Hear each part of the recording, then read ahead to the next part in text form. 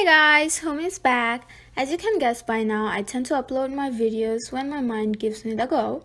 But anyway, I'm back to discuss a completed manga I have read quite a while ago. Actually, I think this was one of my first manga ever. Its name is Stepping on Roses, or in Japanese, Hadashi de Bara wo Fume. This manga is created by Rinko, Ueda, and its genre are romance, drama, and history. Enjoy!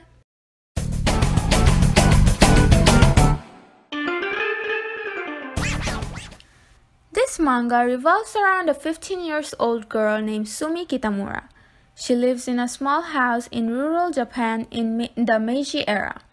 She lives there with her adoptive brother and few orphaned toddlers, or at least I think they're orphan kids. Her household is poverty-stricken, to the point she has to sell herself in order to get the money to feed and treat one of the sick kids. This leads to her agreeing to be the wife of a rich man named Soichiro Ashida in exchange for money. At first, she has trouble getting used to her new life and having a stranger as a husband who isn't always nice. She's also very conflicted with his best friend Nozomu, who she has a small crush on, and the feeling seems to be mutual. But as the story progresses, Sumi and her husband Soichiro gets to know each other and understand each other better. However, this is where their life is turned upside down and Soichiro loses all his wealth. So they have to start from the bottom up and build their lives together. And Nozomu becomes a problem, as well as the financial issues, as he tries to win Sumi for himself. This is all I will tell you because I don't want to spoil anything else, but just to give you hope, the story has the perfect ending.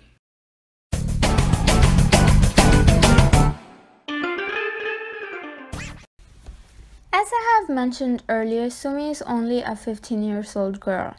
She's a very kind-hearted, respectful, and responsible young woman who puts the well-being of her family above all else. She has been taking care of multiple children in this such young age, all by herself, as the parents seem to be non-existent in their lives, and the older brother is preoccupied with women and gambling all the time. Even as she begins her new life as a rich man's wife, when she's wearing nice clothes and eating good food, she can't help but worry about how her siblings are doing and if they're being taken care of or not. She seems to love taking care of others, especially children, as she tries to better her siblings' lives as well as other children through education and nurturing. You should definitely read the manga to find out what she did. She can be a good inspiration. Even though she might have seemed infuriating when she swoons over Nozomu at the beginning, she stays true to her husband and family all the time, altogether being the moral support for everyone during the harshest days. The next character I'm going to talk about is Soichiro Ashida. Soichiro is the young master of the Ashida Financial Group. He is most likely in his early 20s as his age is not mentioned on the manga as far as I know. He is a very stoic, level-headed, and ambitious, sometimes ruthless young man. In the manga, he focuses and works hard on becoming the successor of the family, going as far as to buying Sumi Kitamura as his wife, in order to meet his grandfather's conditions on inheritance. He at times seems heartless, but is a man of his words, and as promised to Sumi, pays her family properly. As he learns to relax and let go of his uptight ways with Sumi, he shows a much more innocent part of him.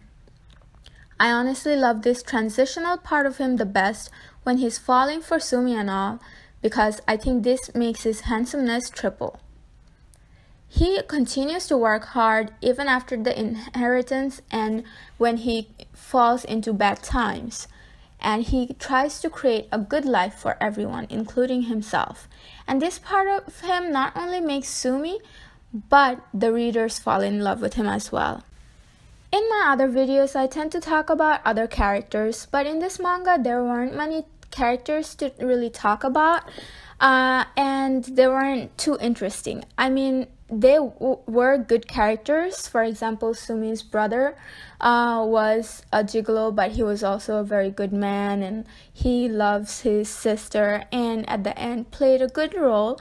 But again, he's a typical big brother, and so is Sumi's younger siblings, the kids. They're adorable, they're sweet, but that's the thing. That's how all the manga kids are. They're sweet and adorable.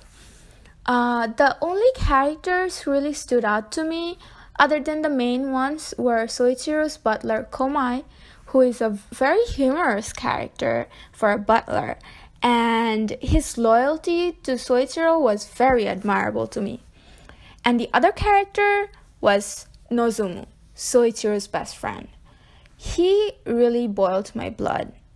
I mean, I know that must have been the goal for the character, as he's the antagonist at the end, but I mean, he starts off as this perfect prince, goody two shoes, and what he does and how to, like, his twisted mind kind of really annoyed me. Well, not kinda, it really did annoy me. But I mean, I'm just glad he found his way back to reality and sanity, and got out of Soichiro and Sumi's love life.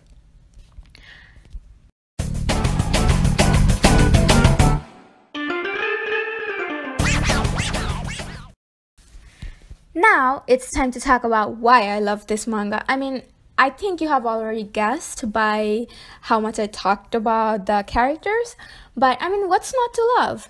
You have beautifully drawn characters, the drawing is amazing, very clean, and then you have a great story that can totally be related in real life. People do the craziest things for their family and money. And Sumi is lucky to have been spotted by Soichiro when she was selling herself, as things can get a lot uglier in real life. This manga does not necessarily have a totally original story and original plot, as they have the rich guy, poor girl situation going on, but I think the way the conflict and the plot twists have been presented to the readers were perfectly executed. I mean, I read this manga very slowly. I went back to the chapters a month later or 2 months later, and just to find out what happens to the next chapter, and I waited for the updates. But that's the thing, I usually don't. I usually get impatient. That's why I usually read completed series. But this series, it kept me going in the span of year or 2 years I was reading it. And because the drama had been so perfect and the chapters themselves were put together so nicely, that I was intrigued as to find out what happens next. And whenever I went back, all the emotions, all the things that had happened in the previous chapters, they all come back, and the emotions really get riled up for the readers, and especially if the emotions are easy to rile up for you, just like mine. But no matter what you feel in this manga while reading it, and if you feel anger, if you're feeling like, oh my god, I cannot take this anymore kind of thing, you know what? The ending is perfectly worth it. It leaves you with this bubbly, warm happiness from the satisfaction you get from how good the outcome is, how good they have it at the end, how nicely the problems get resolved. I still reread this manga often because I love how it ended, and I just go back to feel that satisfaction again. And I'm sure you'd love it, and just because of the ending and just because of the characters, you would not regret it for a moment. Thank you guys for listening till now, and I hope to upload another video very soon, as this is the summer vacation. I have a lot more time in my hand.